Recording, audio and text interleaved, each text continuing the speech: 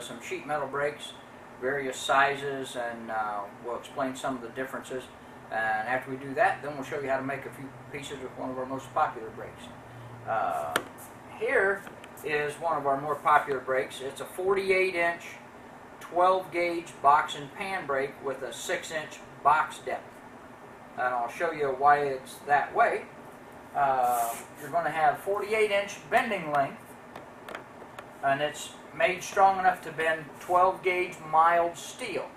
In stainless steel or galvanized, it'll be a little thinner than that, but as it comes, it's rated for 48 inches of 12-gauge mild steel. It's a box and pan brake because it has the different segments in here. Some people call that a finger brake. We'll get a little bit more in depth with that later, but for right now you can see all the little segments, so this is the box and pan brake. It's a 6-inch box depth because if you were to measure from here where it would touch the brake to here, that would be 6 inches. So it will do a box as tall as 6 inches. Alright, and here's your cam adjustment that will adjust the clamp of your brake. Now, just to go over some of the terminology, the piece that you bend up, some people call that a leaf, most people call that an apron. That is something every brake has, every good quality brake has, but we normally will call that an apron. Here are your counterbalances. The counterbalance is not to assist you in bending, it's just to remove some of the weight of the apron as you lift it, to a little bit less operator fatigue. You should not be hanging off of your counterbalance to make your bend. These weights are adjustable for different operators for different brakes. This is pretty high here, so it makes that apron awful light, so I would bring this down to make it a little heavier for you. This brake also has adjustments here that will bring this apron up to the height of the bed. Because as this wears, you may go ahead and remove this, have the top of it machined again, so when you bring it back, you will adjust that. You have an adjustment screw down here and some lockdown screws here. Normally that'll be one thing you'll just adjust when you buy the brake new and probably never touch it again. But that is, on your commercial grade brakes, normally you'll have that. Your hinge pin, a little bit of oil here once in a while will be fine. Then you have a clamp. The bed of the brake is here, which is what the clamp secures itself to. When you open this up, the bed of the brake is back here. Alright?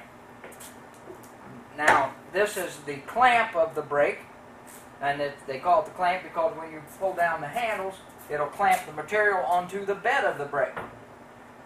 Now, both of these handles, you should feel them just kind of snap in when you get to where they should be. Alright? You don't want it to just fall in, and you don't want to have to really tug on it. You just want it to kind of snap in. And the way you adjust this is, on this particular brake, is these screws here. The bolt here. Now this is either welded or screwed into here. On this brake it's welded, so you have two nuts here, two jam nuts. To adjust your clamping pressure, you adjust these up or down. And you need to adjust your clamping pressure almost every time you change material thickness. If you put a piece of 1/8 inch material in here, it won't come down quite as far as if you had a piece of 22 gauge. So you will adjust this to adjust your clamping pressure. Then you have a radius and setback adjustment. On this particular brake, it's a nice big piece back here. Alright, now to adjust the radius and clamping pressure, or your radius and setback adjustment, just loosen your cam a little bit so it'll have a little bit of room to move, and then turn this that will move the clamp of the brake in and out on the bed. Okay? The sharper the radius you need to be, the further this clamp needs to be out in relationship to the apron at a 90-degree bend. We'll go through that a little bit more in depth in a minute, but that'll just give you a rough idea on this particular brake. Then over here, we have a 48/16 heavy-duty brake, and this one's made in the States, so it has a little bit different configuration.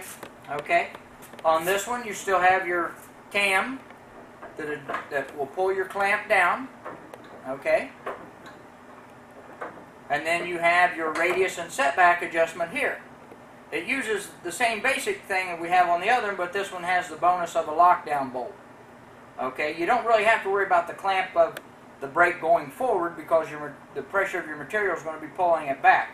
So you will loosen this, adjust the clamp of the brake to 2 times your metal thickness against that apron, which is at a 90-degree bend, and you'll use the loosen this nut and loosen this to move the head back or forth to get that radius or setback adjustment that you're looking for. On this brake, a counterbalance goes here, and this again is a box brake, and it'll do a box 4 inches deep because that's the measurement from the tip of the finger to where your material would touch. Okay? Like I say, that's a 48/16 box and pan brake. And again, it's a box and pan brake because it has, or a finger brake, because it has removable segments. That's kind of tough to get in there and see this, but each one of these are segmented. And there are different widths of those fingers. You'll find some 4s, you'll find some 2s and some 3s. Some of the bigger brakes we have, you'll find maybe some 1-inchers and some 5s and even some 12s or some 20-inch fingers. Alright? And now we'll take a look at our standard brake. Now the difference between a box and pan and a standard brake is the clamp on a standard brake is all one piece. There are no fingers in here to remove. It's all one piece. This is a popular brake, but most people go with the box and pan. It's got a lot more versatility for a little bit more money. This uses a little different radius and setback adjustment also. But like I say, basically it's just like the big ones, only it's smaller. Your apron moves up and down. Your clamp is worked off of your cams. The bed of the brake is stationary. Now on this particular brake, to adjust your radius and setback adjustment, there's a bolt inside here that you would use your wrench and loosen this bolt. This is on a 1-inch. This brake has a 1-inch radius or setback adjustment. Okay? Now this bolt right here under my finger, you would put your wrench on that, loosen it up a couple of turns, so the head of this brake, the clamp, would slide forward or back. Again, the closer this is to your apron, the sharper that angle will be. The further back that is, the less that angle will be, the less that radius will be. On this one it has a 1-inch, and on here you also have a pivot point here that holds the clamp of the brake. A little bit of oil in there once in a while is all you need to do, a little bit of grease. You don't really need to go too crazy with that, just a little bit. Now on this brake, it uses a little different configuration to adjust your clamp. Okay, right here, see how it brings that head down? Alright, now on this brake, you have a couple of lock nuts here and a threaded rod. So you'll loosen these lock nuts, adjust this rod up or down to adjust your clamping pressure. There again, you want it to, that last inch or so, you want it to kind of snap into place. If it just falls in, it's too loose. If it just falls in, it won't hold your material, and as you try to bend your material, it'll slide back on you. Okay? So, radius and setback adjustment under here. Clamping pressure is adjusted here. Again, this is your apron. This is your clamp. And the main part of the bed is, or the main part of the brake is the bed. And here you have some more oil-like bushings in here. You put a little bit of oil in there, keep that brake working for years. And these are replaceable in this particular unit. You can knock those out with a little punch or chisel from this side, knock in a new one, and you're ready to go again. Okay? Then a little bit bigger version of that is what we call our racer brake. A lot of the guys use this. Now this is a 6-foot 22 gauge capacity brake, meaning it has a 6-foot bending length from left to right. 22 gauge capacity means it'll bend material mild steel 22 gauge or thinner.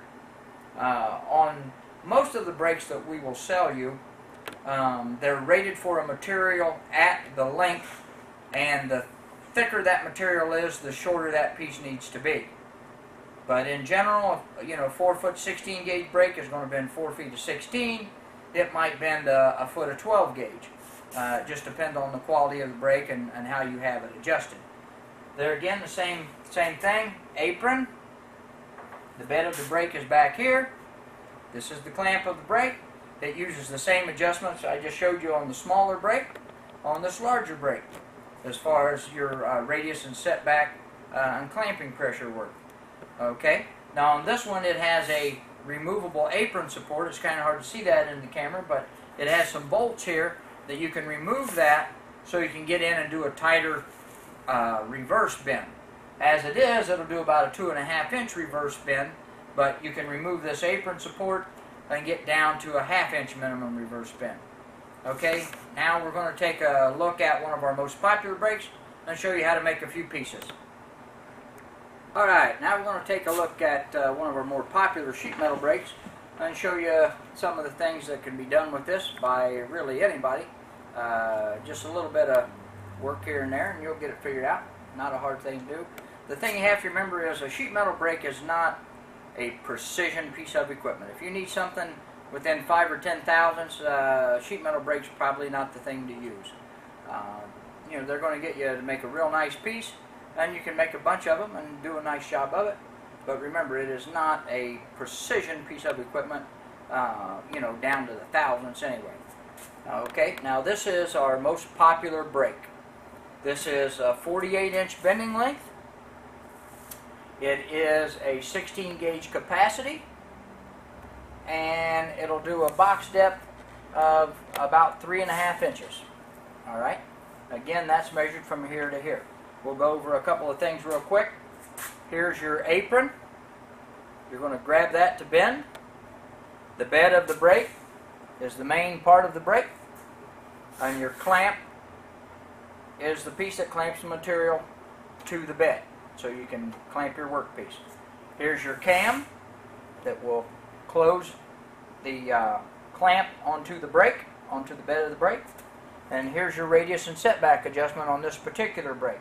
On this one, it uses a cam with an eccentric that you would, with a lock screw back here. So you're going to loosen that lock screw and turn this eccentric to move that clamp or the head of the brake further or back in relationship to the apron at a 90-degree bend. Okay, one way to check that to be sure that your brake is straight from end to end is take a couple pieces of material, whatever it is you're working with is good, go down to the end of the brake within a couple inches of the end of the brake, clamp that piece in, go to the other end of the brake, clamp another piece in of the same material of the same thickness. Okay? Clamp that in. Alright, it's secure.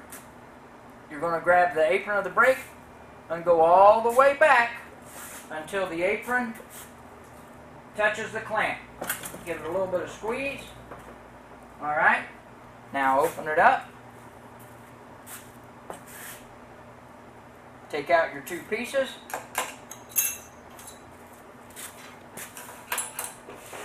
And now you're going to mate up the two pieces. Okay? Now what you want to be sure of when you do this is you come up with the same angle. So what you want to do is you have the piece on each end, bend them up, and then when you're going to fit them back together, you need to be sure you have an angle of these that is the same angle. Alright? You have to get a good tight picture of this so you can tell. Okay? These pieces should fit right inside each other. Okay? Now if they don't, then you need to adjust your brake a little bit more. Alright? They need to be the same angle. If they're not the same angle, let's say one of them is sharper than the other one, if I can bend it by hand, when you put them inside each other, they won't fit. Okay? Let me just give you a quick... Okay? Now that one, I bent down a little bit more, so you can see they don't really fit anymore. Okay? Now, since this one has the sharper angle than this one, you can do one or two things. You can bring the side with the larger radius forward, or the side with the smaller radius backward. Typically, you'll move the one with the sharper radius backward, and you want your distance between the clamp of the brake when it's clamped to the bed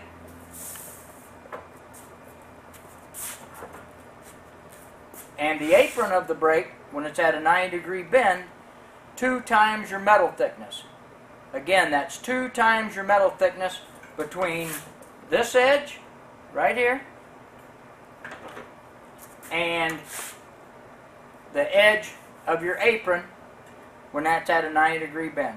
Don't try to use feeler gauges because it'll never work. Always do your test pieces, and you may have to do that 2 or 3 times to get them correct. But like I say, the one with the sharper angle needs to go back. 2 times your metal thickness between here and here. If you want more of a radius, move the head back. A sharper radius, move the head forward. Alright, now we're going to, this particular brake has a removable apron, apron support, so I need to make a couple of pieces where I need to remove this. Now if I'm doing 48 inches of 16 gauge material, I would need to leave this in place, otherwise my apron could bend a little bit. But for the pieces I'm making today, I'm going to go ahead and remove this, and I'm going to put it someplace safe, so when I'm done making the pieces I'm making, I can go ahead and put this back on. Just takes a minute. Usually there's anywhere from 4 to 6, maybe 8 bolts holding that on there, so you can make the pieces that give your angle support there. Alright, we'll make a couple of pieces here just to give you an idea of what you can do with the sheet metal brake. One of the more popular pieces is something like maybe a rocker panel for a car. Now remember, the piece I'm making here, all it has to do is fit the trash can. Okay, so I'm not going to measure anything. A helpful hint for a lot of people, because they get mixed up when they're making pieces, you know, put an X for like the outside of the car or the outside of the box, or whatever it is you're working on. That way you can keep oriented, because you have to remember, all the brake is ever going to do is bend up. When you're bending sheet metal, a lot of times you have to remember one step ahead. Okay? Now, like I said, I'm going to use that X as the outside. Now I'm going to come up. I'm going to do a 90-degree bend. Go back down. Now I'd like to make a little gentle radius here, like is under your car door. So what I've done here is I've made me a couple of pieces. All they are is doubled over down here on the bottom of the same material I'm working with. The important thing here is I've doubled over the same material I'm working with. If you use a lot thinner stuff, it just won't work for you. Whatever it is you're working with, double that up. Okay? Now I'm going to space this out, and now that should allow my piece to move. Okay? Now, why do you want that to move? Well, I want that to move so I can make my radius. Okay? And this does take a little bit of a knack. You have to do this a few times. Okay? Now, if I need this to exactly fit something, I'm going to measure this. Each one of those little curves, each one of these little bends, maybe an 1/8 inch apart, a 1/4 inch apart, a 1/2 inch apart, whatever it is. Okay? Now that has allowed me to do a nice gentle radius here, and that would be under your door jamb for your rocker panel for a car, maybe a machine guard work, something like that. You're going to need that. Okay? Now, that's the only time you need those shims, is so that piece will slide in there. I usually have a couple of these, and I stick them right on the top of the brake, so next time I need them, I already have them. Okay? Now, like I say, just real quick here, I'm going to make something that will be similar to a rocker panel. Okay? I've got it clamped in. I'm going to go up. Now, where's that next bend going to be? It needs to go up. Okay? So I'm going to put my piece in. Now, here's where my angle support, apron support, would get in the way. That's why I had to remove that. Okay? Now I want to clamp this down. Sometimes you got to give it a little push to get it in there. So you go up. And metal is a little forgiving, so it doesn't have to be exact on. If you need a little more, a little less, you can work it with your hand. Okay, now I need to make another bend in there. I'm going to set it up here. Now this is sitting on top of the apron, so most places will tell you minimum reverse bend. What they mean by that basically is how thick is that apron, okay? Because for all intents purposes, this is about a 1/2 inch, so you would tell people in our specs it's got a minimum reverse minimum reverse bend of 1/2 of an inch. Okay, but we're going to cheat a little bit and push that in and then we got to hold that in while we bring the clamp down so it doesn't just pop right back out. Okay, make another bend, a little bit more, and now we've got something a lot less than a 1/2 inch. It's about a 1/4 inch minimum reverse bend. Okay, now we're going to put this back in, come back down, clamp it. Alright, now we're going to go back, okay, because I would normally have this go over like a piece of weather stripping, something like that. Go up, come back, and now I have this, okay. Now this is, like I say, this is going to fit my trash can, but for you, you want it to fit your rocker panel. Now, I'm going to make what they call a hem, which is basically bringing this back down on itself. And the way I do that is, I put this into the brake, and I hold it. I got to give a little bit of pressure on there, and pull on that handle at the same time. Okay? So it doesn't pop out of there. There you go. Usually it takes 2 or 3 times. And now you got what they call an open hem. How you have a little bit of gap in here. Now what they call a closed hem, you can do that by putting that piece back in there, clamping it up there, and that'll pretty much close that hem up. Okay? On a car, on this particular application, you would want an open hem so it would slide up over the piece you're going to lock this onto, and then you're going to weld this in there so it actually fits your car. Alright?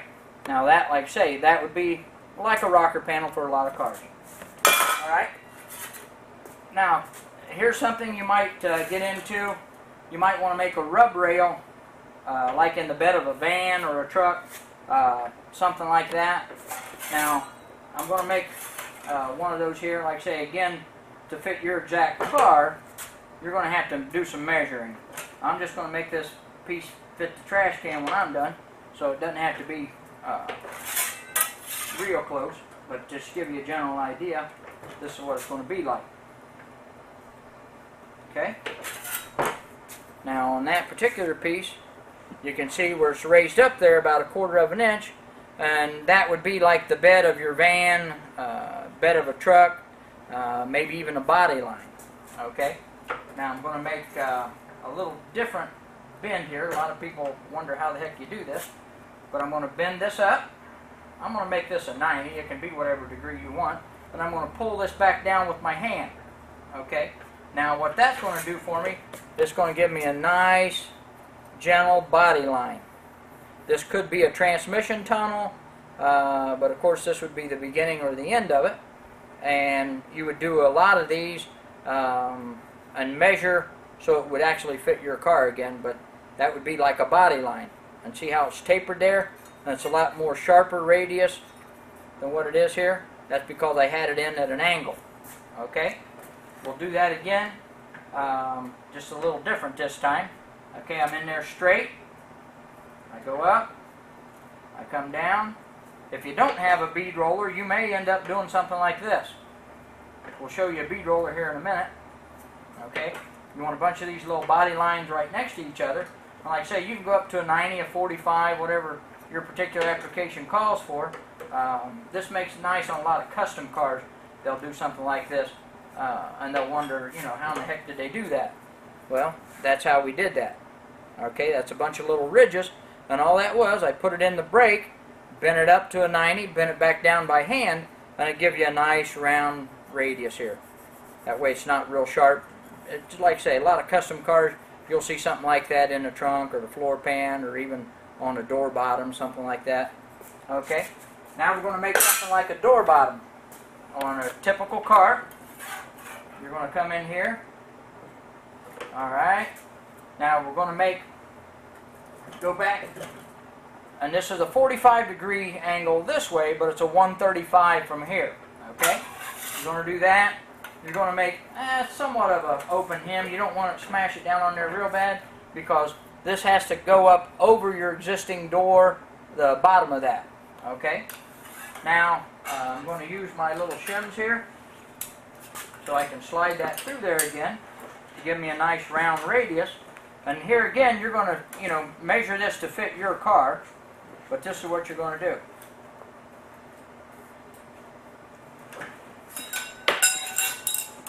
Okay? Now here's like the bottom of your car door. That's what that's going to look like. Alright? Now let's say I get halfway up that car door and maybe there's a body line in there. Okay? And this can go in or out. Like I said, depending on what how your car is made. Okay? Now that time I just did a 45 and I come back down. So right there's the side of your car door. Okay? But hopefully this one won't rust through quite as bad or ding up as bad as the other one you had. That'll make you a nice little car doors right there. Let's try to make something like a transmission tunnel. Okay. Like I say, here again, all this has to do is fit my trash can, so I don't have to be real fancy in here. Okay, I'm going to go up on this one, like maybe a race car. I may have a couple of 90s in there. Okay, something like that. Now I have my flange here that I can weld or screw or rivet to the floor pan, and then this is going to come across, cover my transmission, my shifter, holes in the floor, guard work, whatever you want it to be. Alright, now maybe I'll do like a gentle bend here.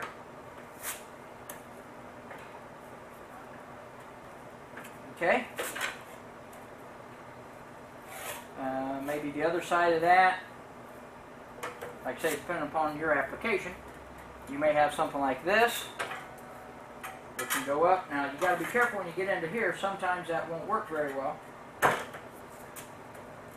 depending on how big your piece is back there. Okay. You might have a different transmission tunnel here. Like I say, this is going to screw in, this will go up, this will go over. If you want more of a tapered transmission tunnel, it may be something like this. Like I say, we used to do this a lot in the guard work of the place I used to work. Okay. Now I'm going to use my little shims again. Like I say, these are always handy. Have some of these laying around for every size material you work with. You will find they'll come in handy. Okay, now what I'm going to do here is I'm going to pretend that I measured that. Okay. And you may do this in 4 or 5 sections to actually make it for your transmission tunnel. Okay. Now here again, you can see that this is a lot bigger radius than here on the back side. And then this is going to come over to your other side. You're going to do the same thing and then go back down. Rivet it, screw it, glue it, whatever you're going to do to make that thing fit. Okay, now we're going to show you how to make a box. Alright, now we're going to make a box or a pan. For that you need a box and pan brake, like I said, which has these fingers or segments, whatever you want to call them. Now on this one we removed a couple of those already, save a little bit of time, but basically all you're going to do is you're going to, whatever's holding yours down, remove 1 or 2 of those until you get a gap in between here so you can make a box the width that you want to make. On this particular box, like I say, it doesn't have to fit anything, so we're just going to use it to bend up whatever it ends up being.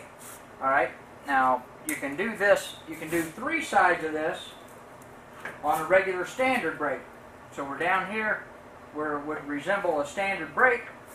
You put it in. Now we've already notched out our corners here. Okay, we have a special notcher, we call a corner notcher, that will do that. A pair of 10 snips, one of our shears, whatever you need to do. And the box depth would be measured from here to here.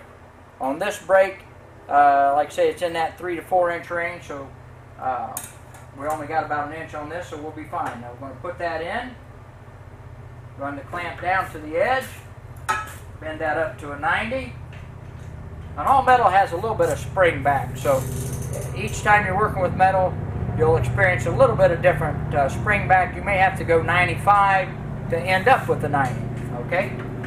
That's one side. Now we're going to come over here and do our second side. Now I need to move this over here by the finger so it'll go past that. Okay? Now I bring this up. I'm going to do my 90 again. Go back down. Now I've got two sides of my box right here. Alright? Now I'm going to come over here, do my third side.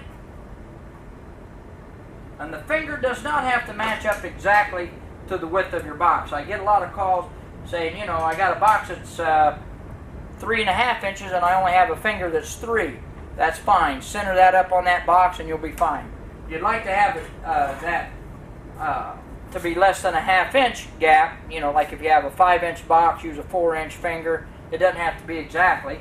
Now we're going to go ahead and put this one over here. And this was where we need that box and pan brake, because see, the sides of this box will go right up between these two fingers. Alright? And like I say, my box is probably 5 inches wide. My finger's only about 3. So I'm going to bring this up. Okay? Now if I don't like the quality of that bend, I may move this over a little bit to bend that corner up. Okay? Same thing on the other corner. Like I said, it doesn't have to be exact. Bring that up.